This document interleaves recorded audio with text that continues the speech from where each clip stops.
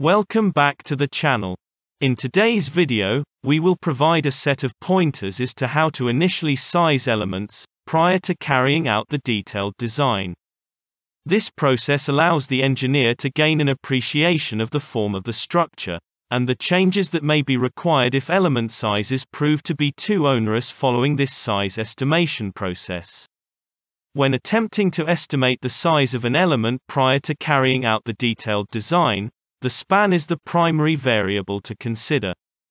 The other factors that have an impact on the element's design are the imposed load, permanent actions, the support conditions, and the material the element is to be made from. Simple rules of thumb that can be used to develop an understanding of how to estimate a structure's member size. By understanding this, the structural engineer will be able to spot elements that are undersized in structures before carrying out detailed design, and avoid making uneconomic decisions by oversizing elements. Additional variable that must be established at the outset of the size estimation process for concrete structures.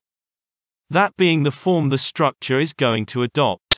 This can vary from one-way spanning slabs with down-stand beams to pre-stressed flat slabs. These are a selection of the most common concrete structural forms that are currently favored. The form of the structure is determined at the concept design stage of a project. This is the stage where the geometry of the structure is largely established, and other key aspects of the design criteria such as soil conditions and the structure's anticipated use.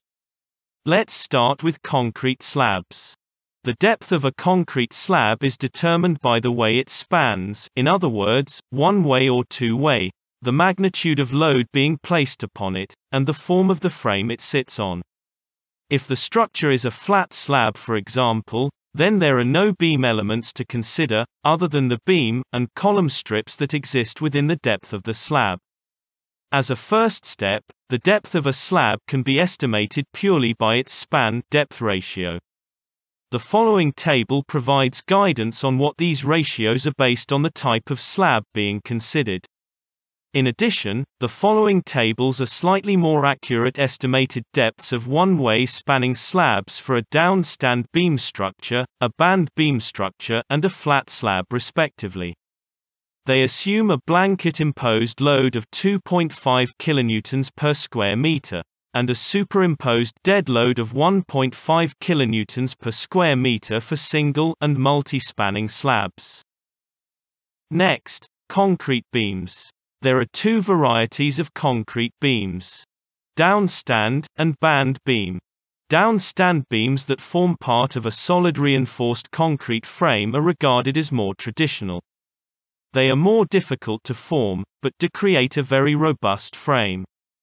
Band beams are much shallower, and are therefore easier to construct. As with concrete slabs, it is possible to estimate the depth of a beam when considering its span-depth ratio. The following table provides guidance on what these ratios are based on the type of beam structure. The following tables provide more accurate estimated sizes for downstand T-beams and band beams respectively. In order to use these tables, you must have calculated an ultimate line load per meter length.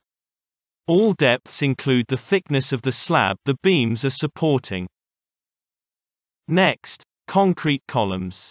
The elements that impact on the design of concrete columns are the magnitude of axial loads, and bending moments being applied to them and their length. Bending moments are dependent on pattern loading within the structure. The strength of concrete can also alter their size, with higher axial loads benefiting from increased concrete strength. The location within the structure is also important, as an internal column is less influenced by applied bending moments than those located at the perimeter of the structure. To estimate the size of the column requires an understanding of the interaction between the floor structure and the columns.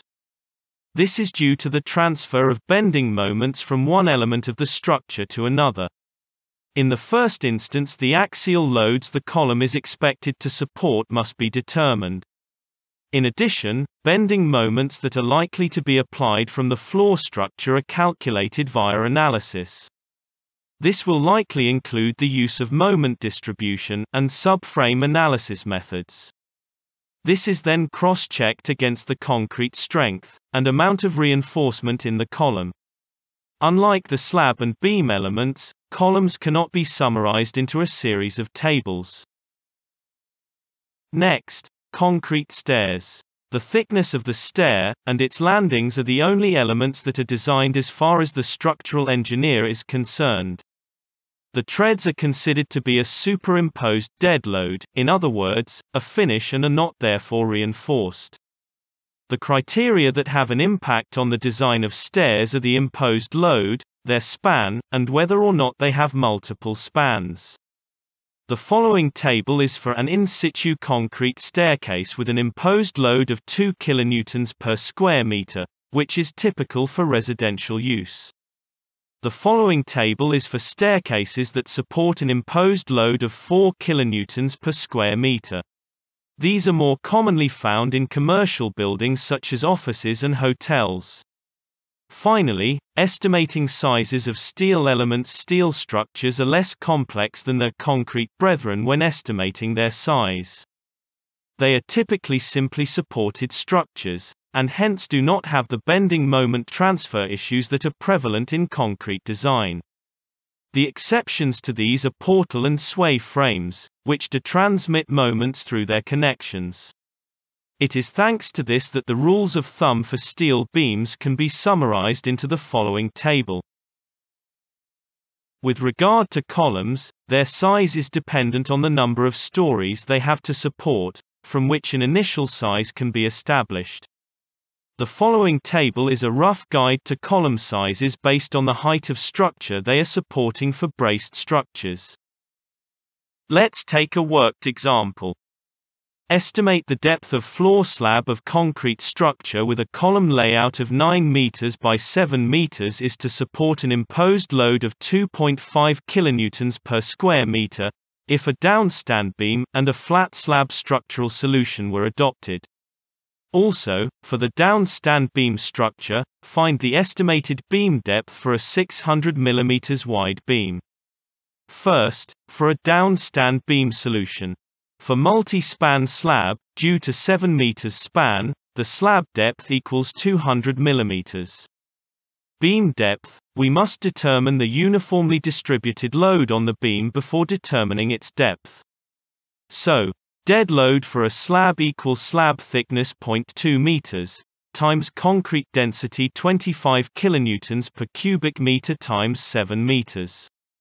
This gives us a value of 35 kilonewtons per meter. We also allow finishes 1.5 kilonewtons per square meter, so 1.5 times 7 meters. This gives us a value of 10.5 kilonewtons per square meter. As a result, we have total dead load of 35 plus 10.5, which is equal to 45.5 kilonewtons per meter. Imposed load 2.5 kilonewtons per square meter, times 7 meters, giving us a value of 17.5 kilonewtons per meter. Therefore, ultimate uniformly distributed load 1.25, times 45.5, plus 1.5, times 17.5. This results in a value of 83.125 kilonewtons per meter. Consequently, the beam depth is 645 mm for 9 meters span. For a flat slab solution, the longest span equals 9 meters, therefore, the flat slab thickness equals 300 mm. Thanks for watching. We hope you found some useful tips. Check out our website at structuralengineercalcs.com. Please like and subscribe, and let us know what would you like to see next. The human footprint is a masterpiece of engineering and a work of art. Stay safe.